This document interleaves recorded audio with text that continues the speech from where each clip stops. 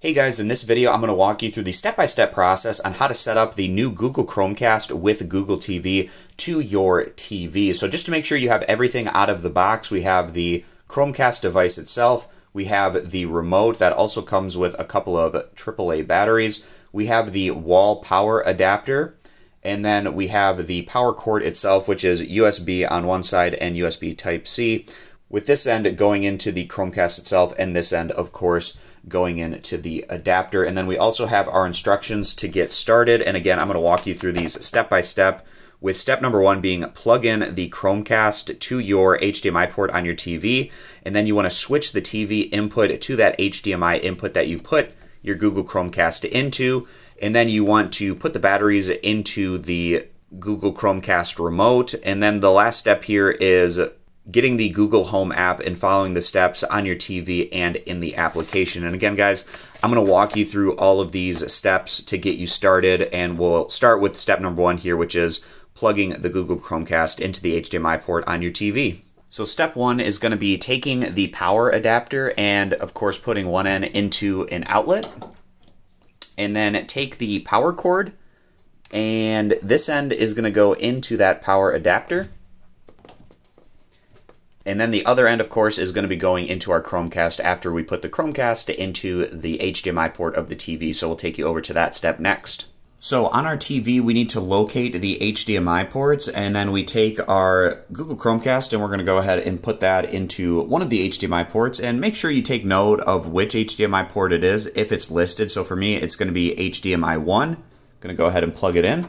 And then we take the other end of our power cord and we're going to go ahead and plug that in to the bottom of our Chromecast. And then the next step is going to be finding the proper input on your TV. So I have a Roku TV and I added the HDMI ports to my apps page. So it's just simply the HDMI 1 option here. It's going to likely be a little bit different for you based on what kind of TV you have, but oftentimes on your remote, you're going to have a button that has something listed as either HDMI, or it might say source or input. Whatever button it is on your remote, you can typically cycle through the inputs on your TV, and that will allow you to get over to HDMI 1. So we're going to open things up here with that HDMI 1 input. And the next step is going to be pairing our remote. So we take our remote and we open up the back, and then we're going to put those two AAA batteries in the back of our remote.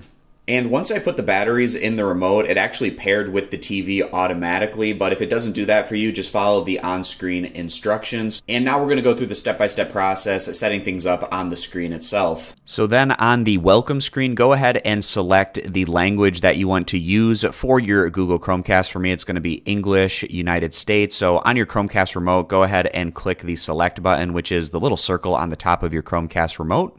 And then you're going to have a couple of different options here. So first and foremost, the quicker way is going to be setting up with the Google Home application. So basically on your smartphone, go and download and open the Google Home app on your phone to get started. When instructed in the app, scan the QR code that is located on your screen. So that is one way you can go about doing this. You can also set it up manually, and you do this by clicking the down portion of the navigation wheel that's on the top of your Chromecast remote, and then clicking Setup on TV instead, and click the Select button at the top of your Chromecast remote to open up that option. And then it's going to prompt you to select your Wi-Fi network. So for me, this is going to be called XFi 22, and it's going to be different for you. It's just based on whatever your wireless router is named.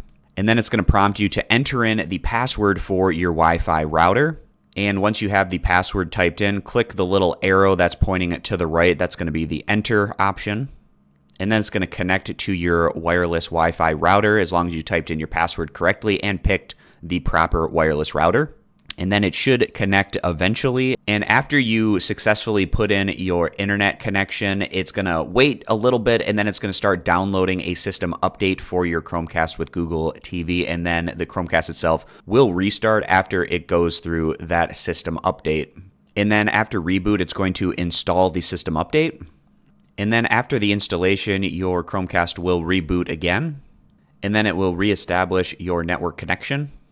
And then it's going to ask us to sign in to our Google account. So enter in your Google account's email and click next. If you don't have a Google account, you can go down and click the create account option.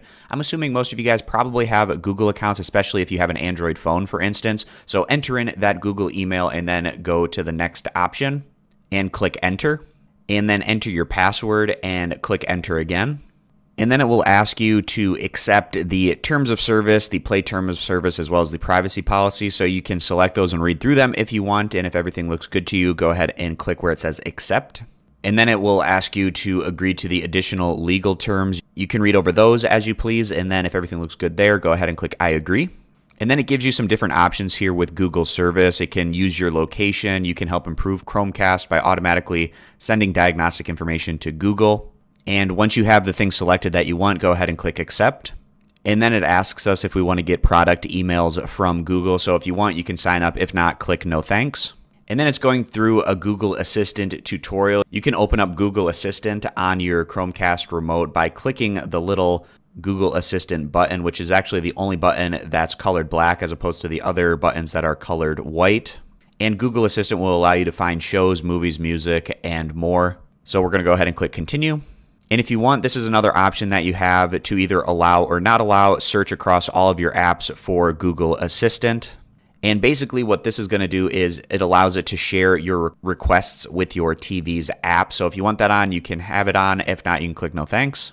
And at this point, it's going to ask you to select your services, so the applications that you like to use. YouTube is already pre-selected, but I'm also going to want to have Hulu as well as Netflix. Maybe Pandora if I want to listen to some free music, and also potentially HBO Max. So then once I have all of the services that I want selected, we go over and click confirm. And then on this page, it's giving you the option if you want to set up your Chromecast remote with your TV, and this will allow you to control your TV's volume as well as power. A really nice option to have. You can click the setup remote option there, or click the not now option if that's not something that you're interested in setting up at this point. And if you need further help setting up your remote with your TV, I'll have a separate tutorial video on how to do that linked at the top of the video description if you want to check that out. But for the time being, I'm going to continue on with the setup process. And once it downloads all of the apps that you had selected, it's now bringing us to a page that says your Chromecast with Google TV is ready. So we're going to go ahead and click Start Exploring. And for those of you who have used an Android TV device in the past, you can see that the menu is laid out in a similar way over here on Google TV. It's going to have the top picks for you. It's going to have your apps listed right here, and then also trending on Google and some other filter options as you work your way down the menu. And then also at the top, we have the search option if we want to look for something specifically. And we can also check things out over on the apps page to find exactly what apps that we might want to add to our Google Chromecast device. So I hope this video was helpful, walking you through the step-by-step process on how to set up your Chromecast with Google TV. I appreciate you guys stopping by. Consider subscribing, and I'll catch you back here next time.